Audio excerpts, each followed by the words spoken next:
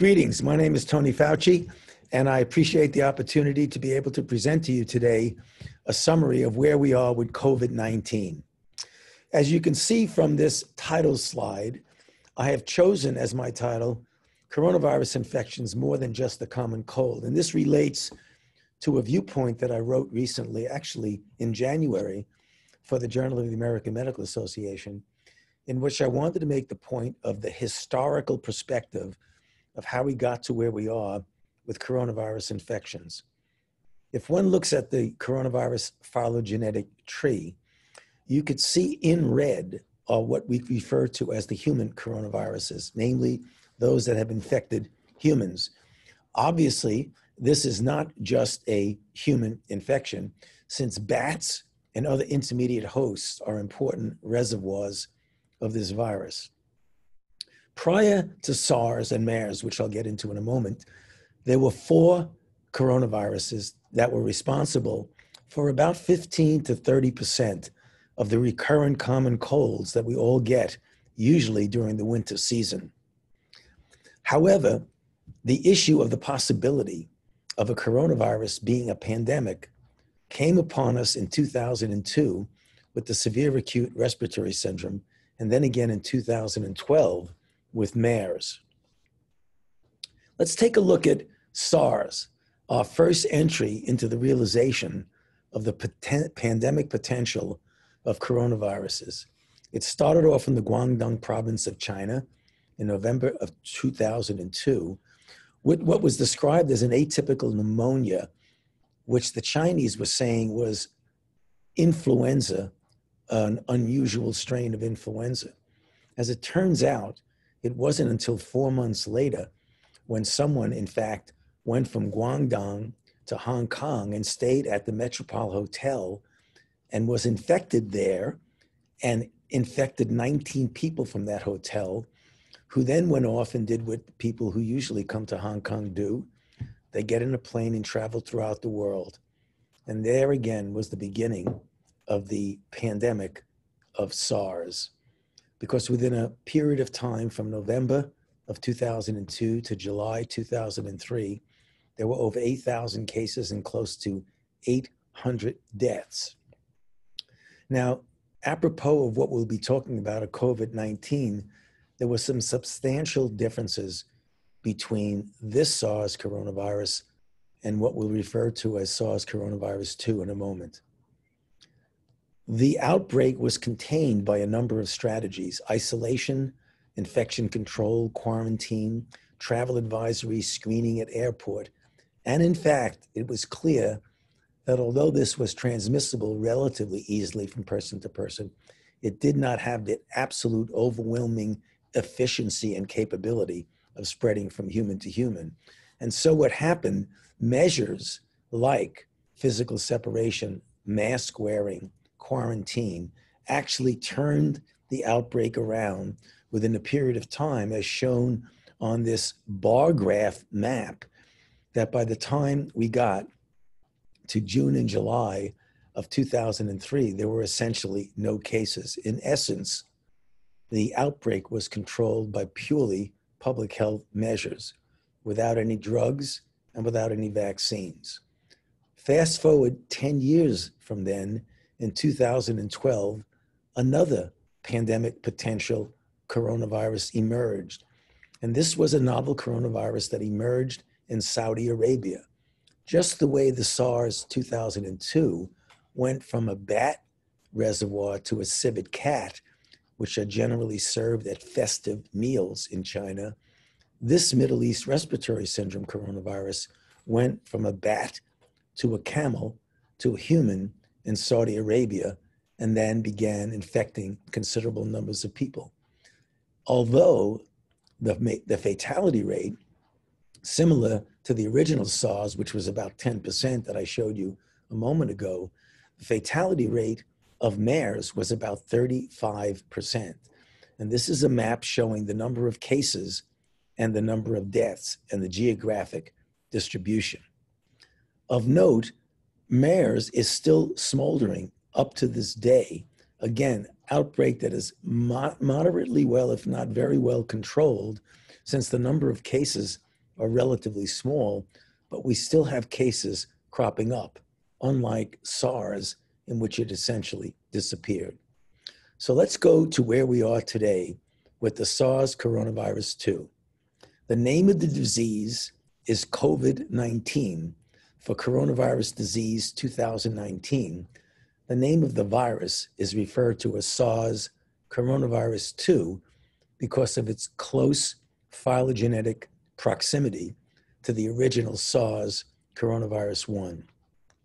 So here we are right now in the middle of July with close to 14 million cases globally and 580 plus thousand deaths thus far, with essentially no end in sight. The United States has been hit harder than any country in the world, with the most cases at now 3.4 million and the most deaths at about 136,000. So let's just now take a look at some of the aspects of this infection. First, the virology. It's a beta coronavirus, as I mentioned earlier, the same subgenus as the original SARS virus. It's a positive sense single-stranded RNA. It has a number of structural proteins, the most important of which is the S protein or the spike protein, which allows the virus to attach to, fuse with, and enter the host cell via the ACE2 cellular receptor. Transmission is respiratory route, direct person to person, usually in close contact, which is the reason why we ask that people maintain a 6-foot distance.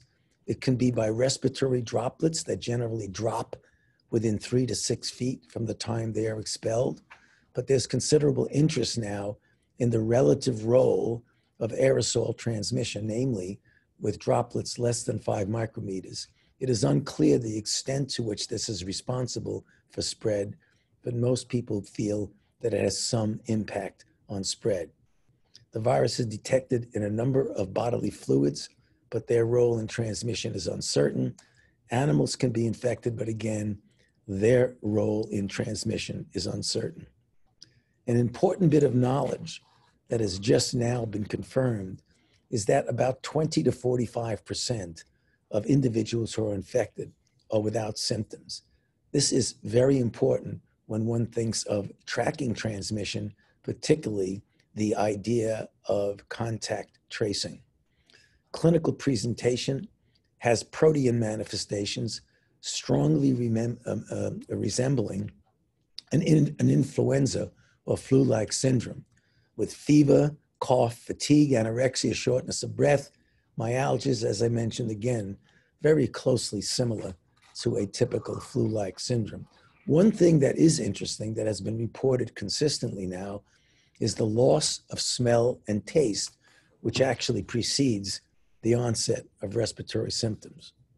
The thing that I've been most impressed with this, of all the viruses that I've been dealing with over the last several decades, is the extraordinarily wide spectrum of disease, where you get 20 to 45% of people who are completely asymptomatic and several others who can be pre-symptomatic in their spread.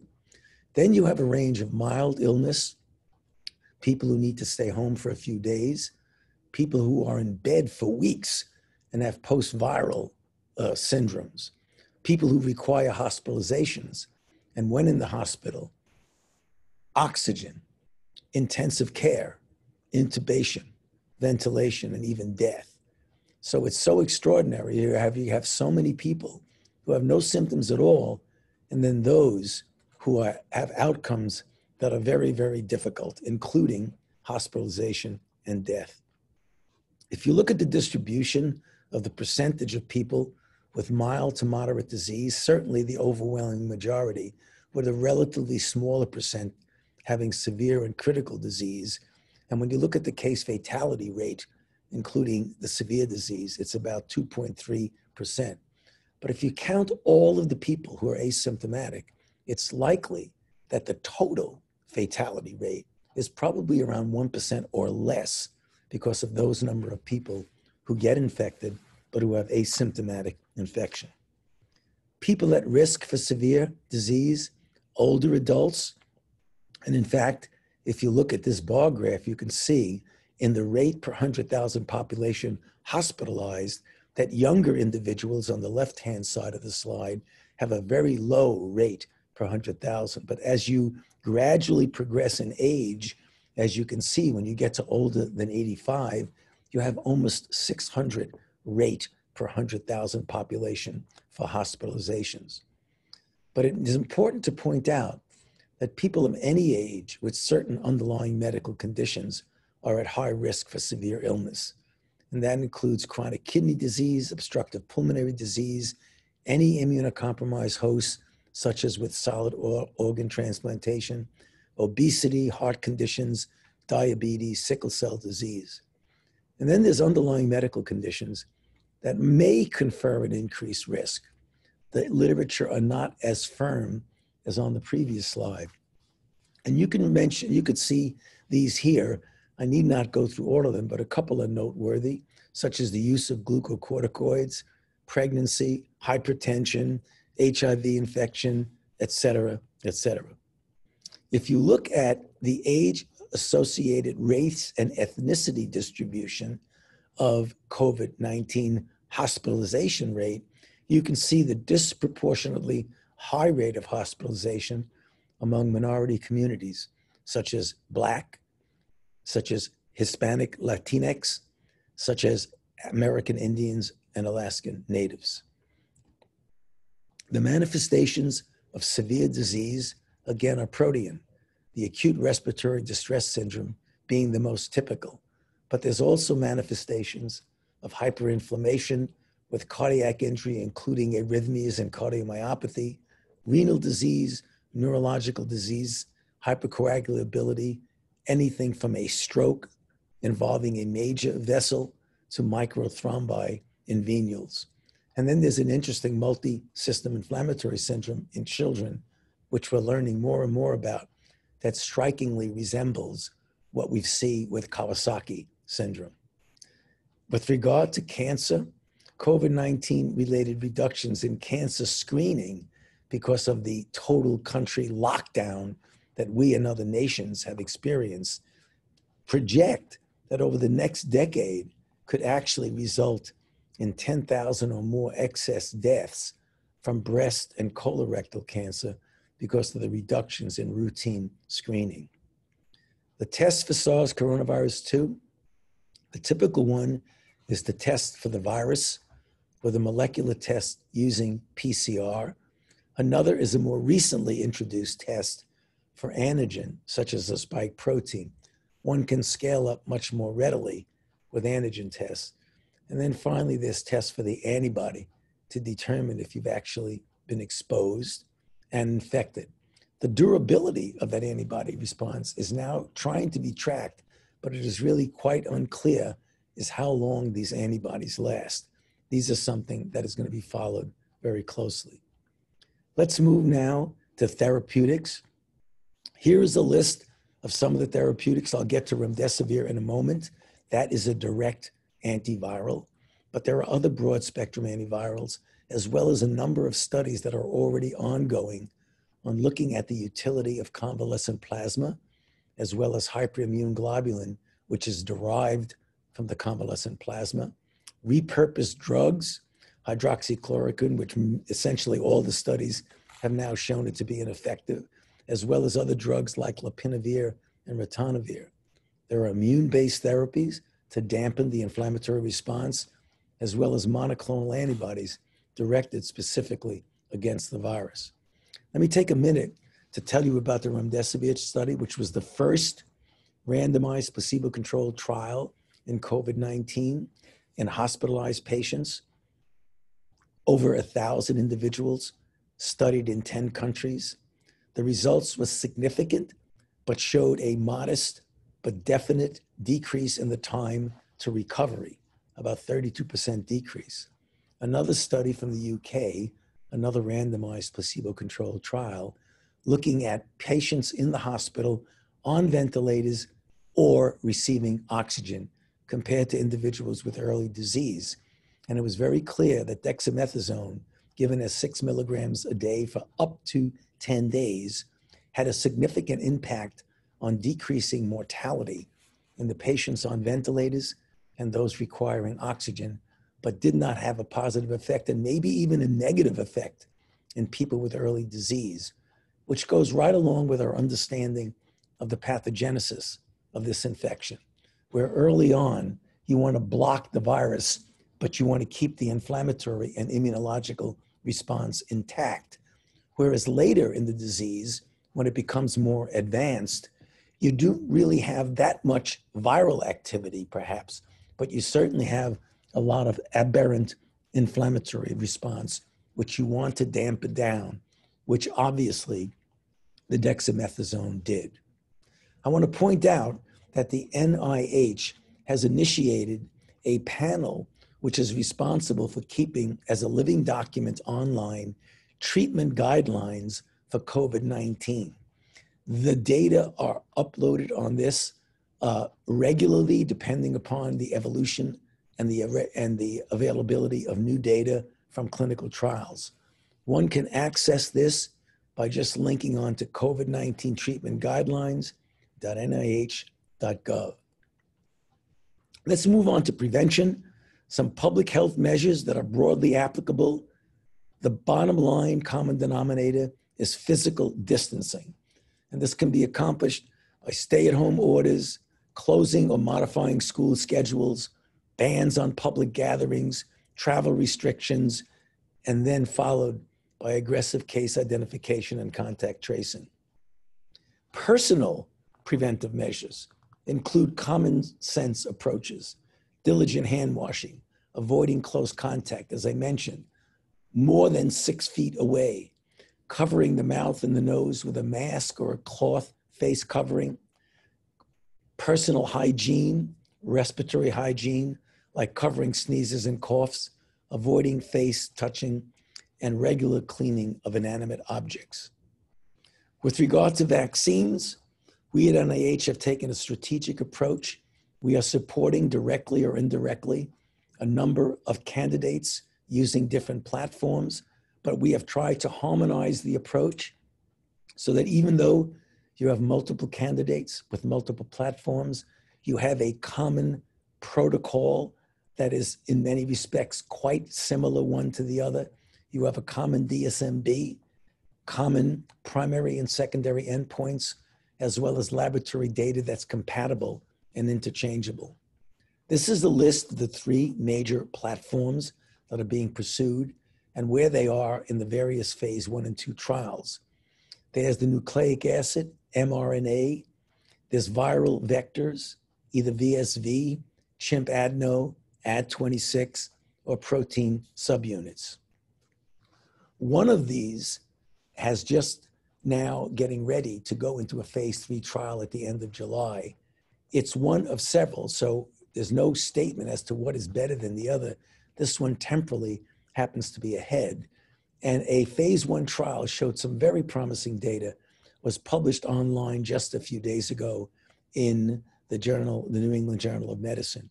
And what it showed in 45 individuals, that even the moderate dose of this mRNA platform induced very robust neutralizing antibodies that were at the level or greater than what you would see with convalescent serum, which is really very good news, because one of the tenets of vaccinology is that you'd like to get a vaccine that induces a response that's comparable to a response that's induced by natural infection. And it looks like that is actually the case right here. So let me close by showing a slide of a paper that was written in the Lancet Infectious Diseases 12 years ago by my colleagues and I. We titled it Emerging Infections: A Perpetual Challenge, for the simple reason of what I've essentially give you an example of today, is that we've always had emerging infectious diseases. We have them now, and we will continue to have them in the future. So just as emerging infections provide for us a perpetual challenge, we need to be perpetually prepared. Thank you for the opportunity to present this to you, and I wish you a successful meeting.